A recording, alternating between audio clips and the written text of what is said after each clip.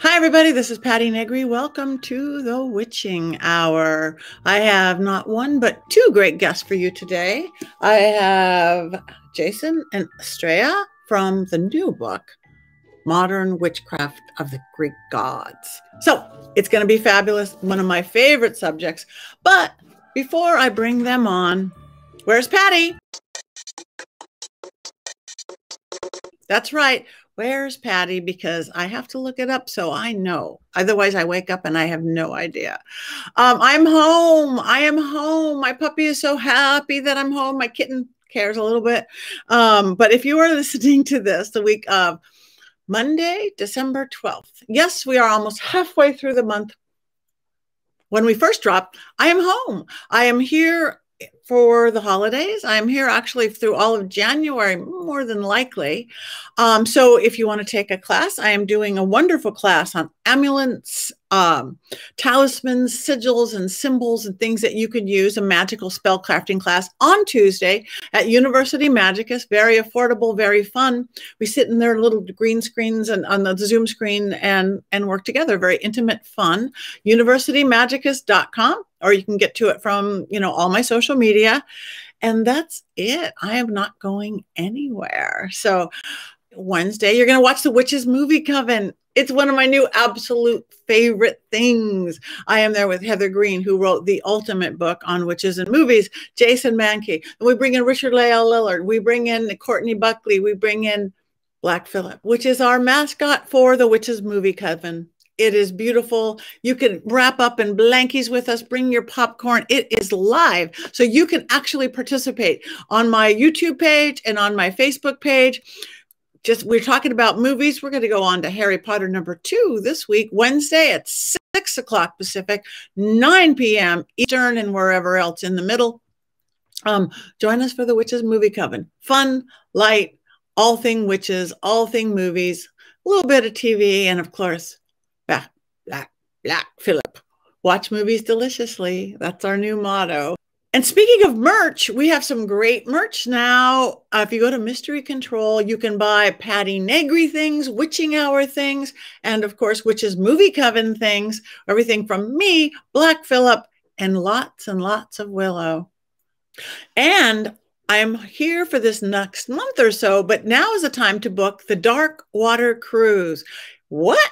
Yes, Dark Water Cruise. I'm going to go on a paranormal cruise of the Caribbean or Caribbean or Caribbean or Caribbean. I'm going on a Caribbean cruise of the Caribbean, a paranormal cruise sponsored by Paraflix, with my partner, Natalie Jones, with the Wraith Chasers, all sorts of fabulous, spooky paranormal people. So let's take to the high seas and go to the Caribbean. So you can get that information on my website, on my social media. It's Dark Water Cruise. And of course, my classes, go to universitymagickal.com. Besides me, I usually teach on Tuesdays, but we have 20 other amazing teachers of all different paths and faiths, but we all teach magic and possibility and empowerment and love. I'd love to see you on my Zoom screen. Anyway, I am rambling today because it's the rambling season, but I'm home and I'm going to go pet my puppy. So where's Patti? I'm home right here with you. Thanks for listening. Thanks for watching.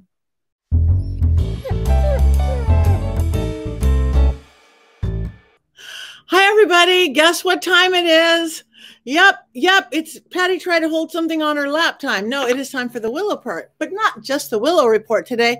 It is the Willow and Grace Report. I found the kitten.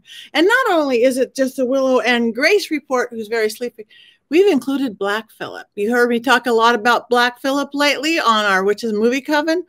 So we brought him into the mix as well. I just want to show you how big this little baby's getting at 6 months old. Little Grace, she's very good, ready for her first holiday and her first holiday tree, which we're going to go get maybe today, and we'll see if she climbs it immediately or waits an hour. And Willow, again, another one of her holiday dresses. This is her little Swedish dress. Isn't that cute? It's from the movie Wiener Dogs International. She likes this one. It gives her a nice girly figure. But I hope you're dressing your babies for the holidays because you can. And it's what time to be silly and fun. So be silly and fun. What do you think about that, Willow? She's just glad Mom is home. She hardly lets me out of her sight since I've been traveling. Let's fix that a little bit. So anyway, why I brought, oh, is it time for the yawn? Is it time for the yawn? No, not on cue. So besides her pretty holiday dress, we're going to talk about all her stuffed toys.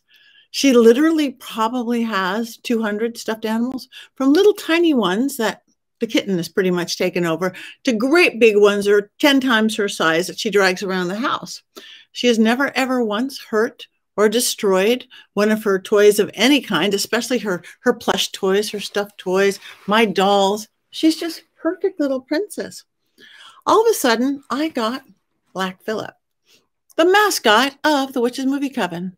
And how I show him often how his eyes, one goes sideways, one goes up and down. He wasn't born that way. That's not his psychic magical state of being. No, that's some little dog who ate his eyes off.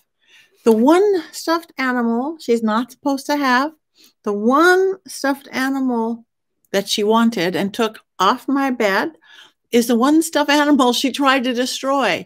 Yep, she ate his eye off completely. And now it's glued back on by my husband, who does everything sideways or crooked. And it's got super glue everywhere. But she's not taking responsibility, but we know it was her. Willow, look at the camera. Look at the camera. Nope, she won't do it because she knows she destroyed, in a good way, Black Phillip. But, but you do have to be careful around the holidays, since this is holidays. Stuffed dog, she could have been hurt by eating that little glass eyeball. She could have swallowed it, or at least had a really uncomfortable stomach for a few days.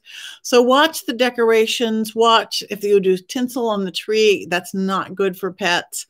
So besides the fact that this is a tale of woe of Black Phillip and the Witches Movie Coven and one naughty dachshund, be careful that they can't get a hold of stuff that you have out at the holidays you don't have any other time of the year.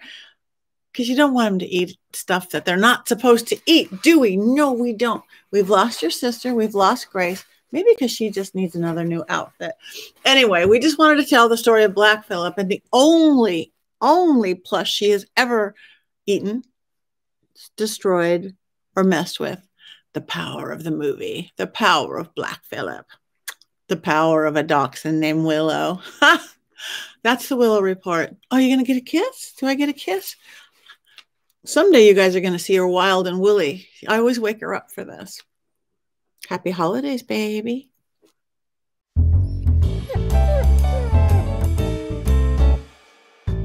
For our magic lesson this week, I'm going to talk about my favorite Greek god. Yes, Hecate, Hecate, Hecate, Hecate, Caribbean. Potato. But she is actually my favorite Greek goddess. And we are talking Greek gods today with Jason and Andrea. So Hecate, she is actually known as the witch's goddess. She's powerful, beautiful, feminine. She is the ancient Greek goddess of magic, of witchcraft, of the night, of moon, of ghosts, and of spirits, of necromancy, which means talking to the dead, which I've been doing always. So maybe it's time to look into Hecate if you don't know her. You see a lot of people wearing keys, the keys of Hecate, and her hounds, her beautiful dogs. She shows the strong and powerful feminine that we need so much in this world.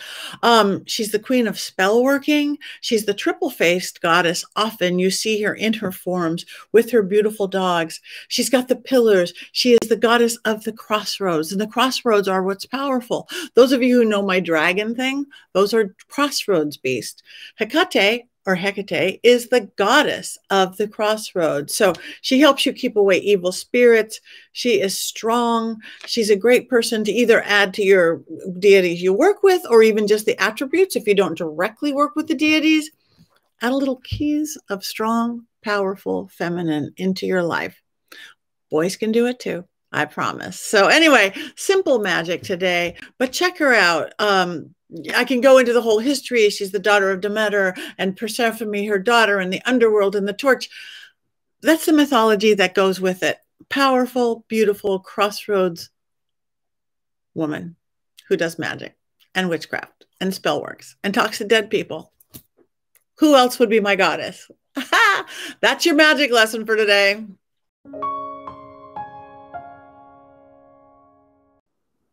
Hi, everybody. This is Patti Negri. Welcome to the Witching Hour. Yes, the Witching Hour, that hour of the day when the veil is thin and magic happens. I don't just have one amazing guest for you today. No, I have two amazing guests for you today. One you may recognize from both this show, my friend Jason Mankey, and from our Witches Movie Coven, our new show on Wednesdays. And also, I want to introduce you to Astrea Taylor. They together have this beautiful new book just out called Modern Witchcraft with the Greek Gods. I can't wait to read it. I have to tell you, before I even introduce you, the first subject I ever liked, the first report I ever got an A on in grade school was about the Greek gods. It's the only one I remember. I think it's probably in my mom's house somewhere, my little report about it. The first time I ever liked school in my life was I did a report on this. So I can't wait to read it. So anyway, how'd this come about? What is this? Go ahead. Well, you tell it the best. Okay. And then, yeah. Well, one of my first conversations with Jason is meeting him at Pagan Spirit Gathering in 2017. And we were both lamenting the fact that there wasn't really a great book about all of the Greek gods and their myths and their histories and magical practices you could do with them that was written by pagans for pagans. So he actually said, I'll write that book with you right then and there. The first real conversation we had. And, 3 years later, the pandemic was raging and we were both free from our book contracts. And we said, what's next? And well, we could think about this. And we thought about it. We thought we'd really have to do a good job with the history and representing like the modern magical practices. So we'd have to get like modern devotees to weigh in on it. And it all came together and now it's out and we're really thrilled with it. See, I don't remember this conversation. So I've heard it a couple of times. We've been on the road in Ohio where Astrea lives talking about the book at a couple of different bookstores and things. And maybe I was not sober that evening. I don't know. But I remember we were friends. We were friends after that. And we continued to talk for the next couple of years. And I remember the book coming up periodically. And at one point we were going to write it. And then it was like, no, I got other things to do. And then 2020, it all just sort of came together and we had a lot of time. Yeah. So worked out well. I think it came out when it was supposed to come out. Mm-hmm. That's perfect. Now, is this part of either of your paths, your cosmologies that you work? I know you said Astrea, that is a Greek name. Are you Greek? I'm part Greek. I'm a part Bulgarian, but I'm basically like a mutt from all over the place. But yes, I have a strong relationship with several of the Greek gods and I just adore them. They've been a huge part of my life. So getting to write this and getting to know the gods better has been so amazing and profound on so many levels. Like you, Patti, one of my earliest memories of elementary school is reading books about the Greek gods. There's a book written by a French couple that's illustrated, and I think I checked that out of the library 15 or 20 times between kindergarten and second grade. And then, you read the short stories about the Greek gods. My only problem was I couldn't say any of their names, so I've always thought it was funny that Persephone was Persephone in my head because it has phone at the end of it, right? I mean, it makes sense. Persephone. I had no idea how to say those. So yeah, I love it. Always loved the Greek gods, and I've always felt especially close to some of them. Pan and Dionysus and Aphrodite really sort of stick out. So this was for me a labor of love. It was a labor of love for Astrea too, I think. And kind of a devotional act because we're close to a lot of these deities. That is beautiful. Well, yeah, your handle is Pan, right? Pan Monkey. So there you go. So that has to be in there somewhere. So how is this something? So when people get this, so whether they're practicing pagan or a witch or whatever path they want to call, is there stuff in here like, okay, add this to your practice, work with this deity, work with this? Yeah, and I feel like it's a complete book in that respect because really when you want to work with the deity, it's proper to learn some of their history, learn some of how they were celebrated, learn some of their myths, see what you relate to, what draws you in more, and do additional research. It's kind of a stepping off point. I think we provide a lot of historical facts and some interpretations, so people can really go wherever they want. And then there are the magical practice suggestions in the book as well, whether it's a ritual, a spell, creating an amulet. You know, a lot of the magical practices were inspired by things that were the actual Greeks were doing back then, but also modern practices too that would look really familiar to any practitioner. One of the great things about writing a book with someone else is they always will have different strengths than you do, and they bring different things to the table. So I really love writing ritual. That's my favorite kind of thing to write. So when I put together an activity with the Greek gods, it's usually a ritual. And for some people, that's probably great. But there are probably a lot of people who don't like to do rituals. Astrea really writes fantastic spells, really great spells.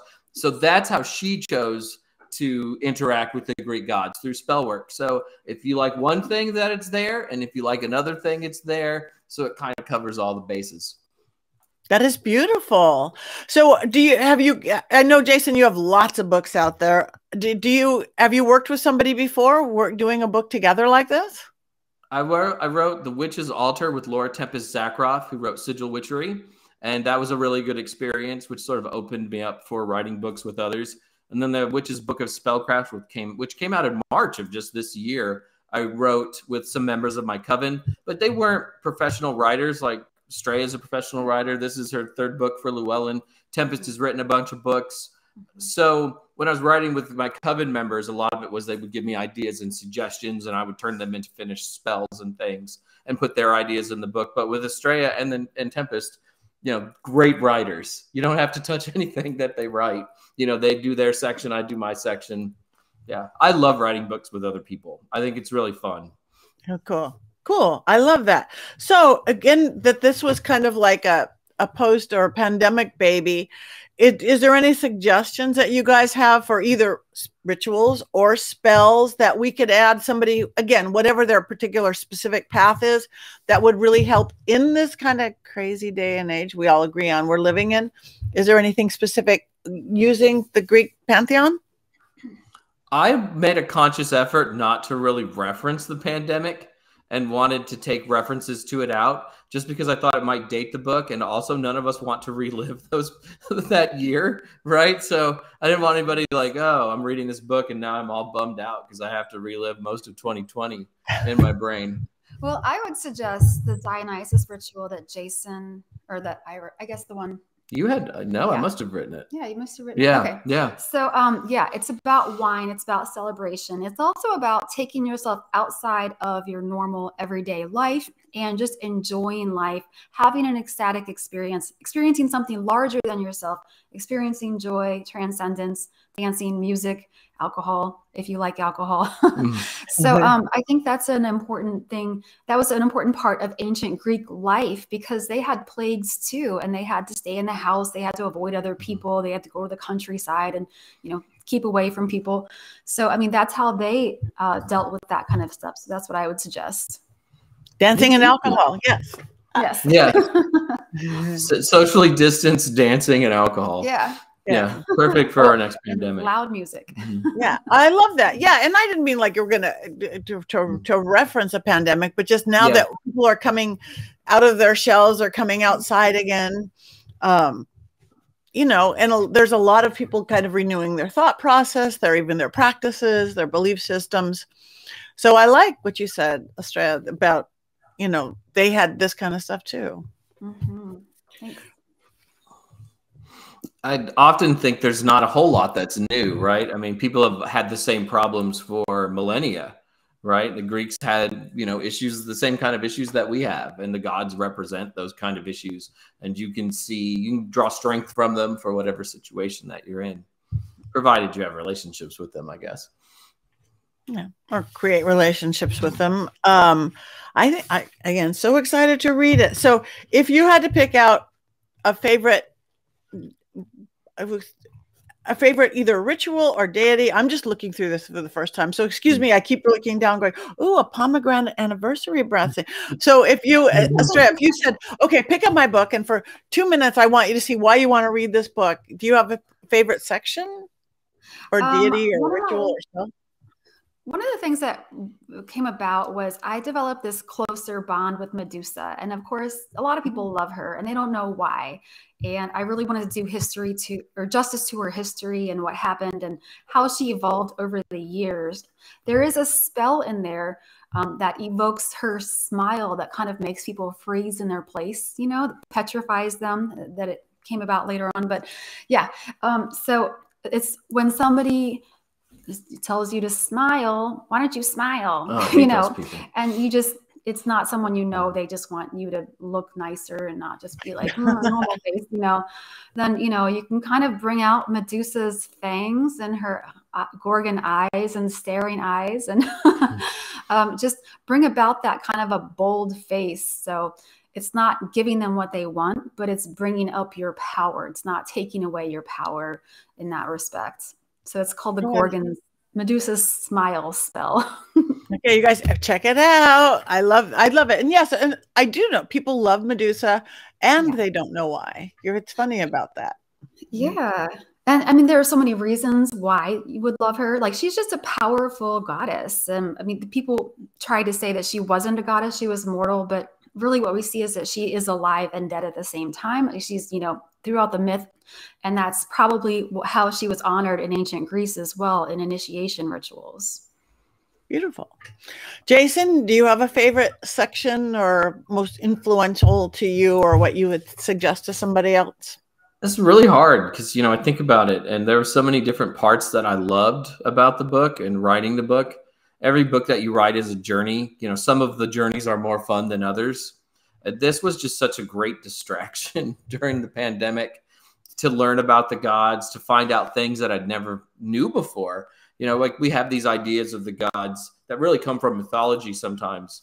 And the gods were not necessarily worshipped in the same way that their mythology might suggest.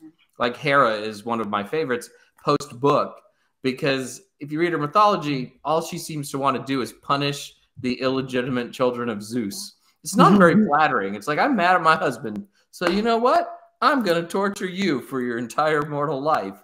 And you're like, why would anyone ever worship her? And then you read about her place in Greek society and how people loved her and worshiped her and honored her. And Heracles in Greek, who was probably in myth the person who suffered the most because of Medusa, not Medusa, but because of Hera. His name means like servant of Hera. And at one point, they must have been much closer in myth, and then things kind of got changed. So I want people to like read the bits of history about the gods with an open mind and see maybe how different the gods are from the myths that they grew up reading. Oh, beautiful. I do see, again, you certainly go through gods and gods and gods and other major deities, and then popular Greek gods and other notables. And then you do have a lot of guest passages. That's kind of interesting. So these are people that are fellow practitioners or experts in the area. Yeah, you would recognize some of the names from like the Patheos pagan pages and other places. Some of them are authors in their own rights, but we really wanted to get an intimate perspective from somebody who knew this deity better than we did.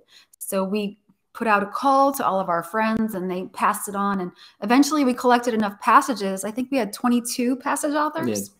And so it gives more depth to the material because they know what kind of offerings they like. They know what kind of time of the year they show up more often. So it provides the information, I feel like, that gives more authenticity to the book than if we had just been like, probably October, you know? Right. Yeah. We have relationships with some of the Greek gods, but not all of them. Yes. There's so many. So instead of just pretending that I have a relationship with Apollo, why not find somebody who worships Apollo and works with Apollo and honors Apollo? And so that was sort of our thinking. And we also wanted to make sure that we put the gods in a contemporary setting, right? Like, let's not quote someone from 2,000 years ago about how they worked with the gods. Let's find somebody who does it right now. And so it kind of illustrates to people how these gods are in 2022. which I love was it. important to us. Yeah. Modern witchcraft with the Greek gods, not old crotchety witchcraft with the Greek gods. So right now, as we're going into the holiday season, Yule, Christmas, whatever, is there a certain way that the Greeks did this different than others, or do they follow a basic wheel of the year, or? You know, we don't really know necessarily when all the Greek holidays were because they had a lunar calendar. So their holidays really shifted. There's an appendix in the back about some of the holidays, but we really don't know as much about them as we would like. You know, the Greeks obviously had a written language when they were, you know, the gods were at the height of their powers in classical Greece, but they didn't necessarily always write a ton about the holidays, when they were and how they celebrated. Certainly, though, some of the trappings of Christmas you can see in the Roman Saturnalia, which was influenced by Greek things that were going on at the time, too. So, you know, decorating with holly and evergreens and giving presents, that all goes back to the time that the Greek gods were dominant in society. You know, to me, especially, I've written a Yule book. I love this time of year more than any other. I'm the one witch who wants Yule more than Christmas, more than Halloween and Samhain. And one of the things about modern Yuletide is the ghost of Christmas present to me has always been Dionysus. Like, this is his time of year. And there was an ancient celebration of Dionysus on December 25th. It probably doesn't have a whole lot to do with Christmas, but if you have wine with Christmas or several shots of whiskey, you're honoring Dionysus like he would have been on that day a long time ago. Oh, that's awesome. Let's honor. Yeah. Yeah, I'm sorry, I keep going into here. And again, you do have beautiful rituals and spells. I'm just looking one, a spell jar for wealth. So you're putting a Greek spin on that. That is one of yours. I take it, Andrea, since you're the spell girl. Yes.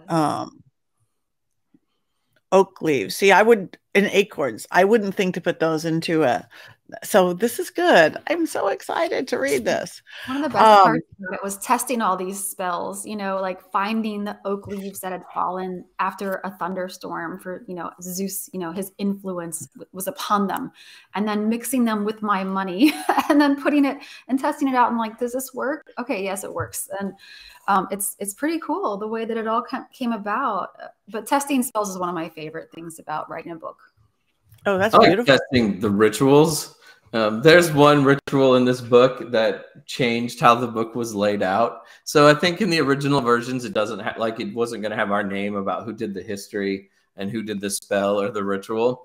And I've written 9 books in the last 6 or 7 years. So I've written a lot of stuff, and it's hard to continually find new ideas. So I was supposed to write the activity with the Greek god Pan. And Pan is a god of self-pleasure and masturbation. So I wrote a masturbation ritual for Pan. And that's the moment when Astrea is like, nope, everybody's name's got to go on each part. I don't want anybody confusing me with this stuff. You wrote that one. Yeah.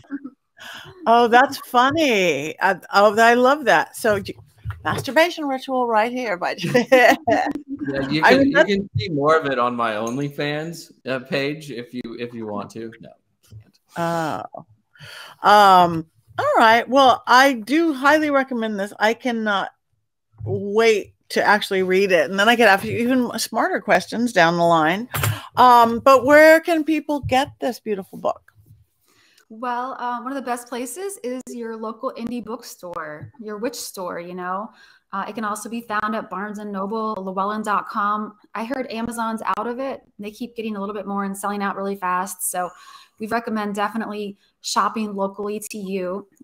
If you want a signed copy, you can go to my website, AstreaTaylor.com, and I will have a few signed copies by both of us. So snatch those up. You know, I'll ship them every day before the holiday comes here. So get those out into the mail if you want to give those as gifts. I have none. I have none left. It's all gone. And it's shooting blanks. It's all done. I have one. It's a nice, big, solid, heavy book, so it must be smart.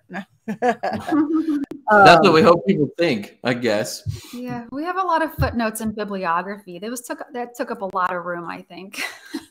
You know, it's tough too because you're writing a book and there's a lot of history in it, and sometimes that can scare people. Like they don't want to read a history book because it sounds like homework. Yeah, and then they can just skip to the magical practices section or the devotion section, that, the personal insights with the, Hecate or whatever. But I think the history sections came across really well though, because we're not academics. It's not written in a stuffy style. It's about, here's how this goddess was worshipped in the ancient world, and here's what people thought of her, and then here's how she evolves over time, because the gods just don't stay the same way. And you also have, with the Greek gods, you have their Roman equivalents too, and you have to talk about that. And then sometimes you have to talk about how they've been worshipped and honored in the modern age. I mean, a goddess like Hecate wasn't super, super popular in the ancient world, and yet she wasn't written about a lot. Yeah, she certainly wasn't written about a lot. And then all of a sudden, in the modern witchcraft world, there are more books dedicated solely to her than any other goddess that I'm aware of. So the evolution is really fun to trace, and you can kind of see how the gods change over time. Yeah, and you're kind of highlighting one of the parts that kind of gave us some pause, because most of the records came from Athens and Sparta. We didn't have a lot of stuff from the country, or stuff written by women, or this is written by literate people too. So you have some of that divide. And so we kind of had to make some educated guesses, or we used another scholar's educated guess to kind of formulate the history of those deities, like Hecate especially. I mean, we're lucky with a lot of archaeology, like, a lot of remains of things, vases, temples and stuff, more so than a lot of the other gods. I know a lot of people love Celtic deities, and I love a lot of Celtic deities, but we know a lot less about them. I mean, because the Celts who worship these deities didn't really write anything down. And when we finally do get myths written down, it's centuries after conversion to Christianity. So one of the coolest things about the Greek gods is we still have stuff that pagans wrote about their gods and how they honored them, and, put them in plays, did art with them. And, so they're very alive in that sense. That makes sense. It wasn't Christianized like all the Celtic stuff was. That's pretty great. And it is not a scary big book. It's a good bit. It is not overwhelming, because you could go, right, this looks like a good book to pick up today. What should I do today? Oh, Hestia. It looks like one of those bibliomancy books, sort of, which I don't say that often. Like, okay, let's go to whatever. I like it. It's friendly to skip around in too, like, oh, I'm going to skip this deity, I'll come back to it maybe. But yeah. What's singing most importantly to you right now? And that's what you can look up. Yeah. Right. And you don't have to read like the first third of it to understand the second, 2/3 of it, or whatever. Pick it up in the middle. Yeah. So you guys, you got to get it. It's amazing, not scary, big, beautiful book. And get it for the holidays, whatever holidays you do. So why are you guys together right now? You don't live in the same state. Are you doing an event right now or something? Yeah, we're doing a book tour. We just finished it up. We were at Witch Lab in Columbus and the Buckland Museum here in Cleveland, and we're wrapping up the tour. And we've reached the #1 spot in the new releases for paganism. So we were really happy about all that. And yeah, it's been a great couple of days for us since it came out. It's so cold here though. As a person who's lived in California for a while now, it's like terrible. It's like a hellscape to me. And it's not even really below freezing, but I've become so soft. You get very thin blood in California. I know. I'm very thin blood. We just but #1, you guys, that's huge in a few days. So everybody check it out. And where can people find each of you, again, the book together and separately? I'm online, AstreaTaylor.com is the website, and then Instagram at Astrea Taylor. I go on Facebook maybe once a week, but I have an author page there that people can access, and I update it sometimes too. My website is panmankey.com. I don't really update it very often, but I'm on all the social medias. Usually at panmankey is the easiest one, but if you just Google the name, it's all right there. It's easy to find. Just look for the golden locks. And then we have a lot of cool events coming up next year too. So check out our web pages for that if you want to catch up with us. Okay. I Not highly quite recommend Patty touring schedule, but we're doing a lot of stuff. No, I wouldn't push that on anybody except me. I don't know I'm how you insane. do it. I get tired hearing about it, you know. I was in New York and now I'm in Australia, and you know, it's like, whoa. But see, I'm already envious. Like, you guys are in Ohio and I'm home. Even if it's cold, you're somewhere. Anyway, you guys, thank you so much. So I can't this is my joy of education for the first time ever. How weird that is, that again, that me learning about Greek gods, and that there really is a book now. I have never seen one. The being is, this is my thing. So I'm so excited to read it. So everybody out there, Witching Hour folks, get this book wherever you do, local stores, Barnes and Noble, through Llewellyn, but just get it. I think it's going to be a great lead into the new year with the Greeks. So thank you guys so much. Also, Wednesdays, you like Jason and his pretty hair? He's the pretty one in the family with the hair. Come to the Witches Movie Coven every Wednesday, live on Facebook and on YouTube. Black Phillip, watch movies deliciously. We're like a Black Phillip cult now. We are a Black Phillip cult. But nobody has eyes like my Black Phillip. They go the wrong way because I'm married to a drummer, so they just go the wrong way. Nice. But yeah, that's Wednesdays live at 6 o'clock on Pacific, 9 p.m. Eastern, and you will see Jason and his pretty locks and all of our Black Phillips. We all have one now, and now we have merch to go with it. But back to you guys. You guys, beautiful Llewellyn book. Andrea and Jason, you guys look very cute there. So keep on writing. And thank you for visiting the Witching Hour. Thank you, Patty. Thank you. Love you. See you Wednesday. See you Wednesday.